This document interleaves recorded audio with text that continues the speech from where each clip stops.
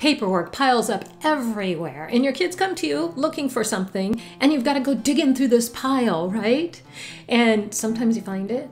Sometimes it's made it to the trash can, and it's something that they really needed. So I've got a solution for that. It's a system that my family and I've been using for quite a few years now, and I thought that you might be interested in it.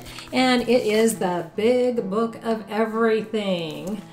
And as you can see there, this is my son's Big Book of Everything, and if he needs anything for school or passwords or any of that kind of information, he knows to look right here. I know to put it right here. I get it out of that big pile and into a book, and it makes our lives just a little bit more efficient. All right, this is my son's Big Book of Everything. I thought you all might like to see what it looks like in use, someone actually using it. So first off, we have our passwords. I won't show you those pages.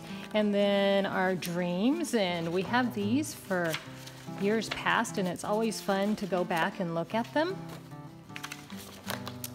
And then employment. And then you can keep track of your employment history here.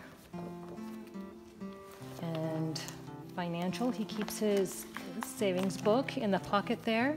And his registers. Investments, he has bought silver, so he keeps his receipt there. And then the school section, he has a community service record.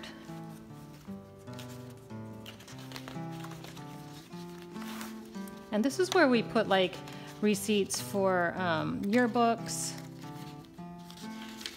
and anything that we need to keep, and test scores. His sister made recommendations of possible schools, colleges he might want to go to.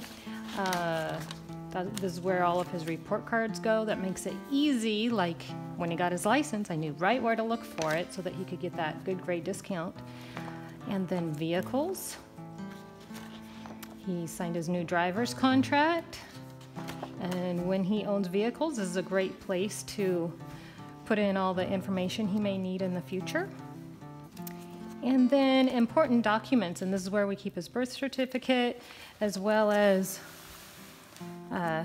pockets for all of those, ASB cards and everything else that you don't want to get rid of. And then we also have his manuals for things that he needs to keep.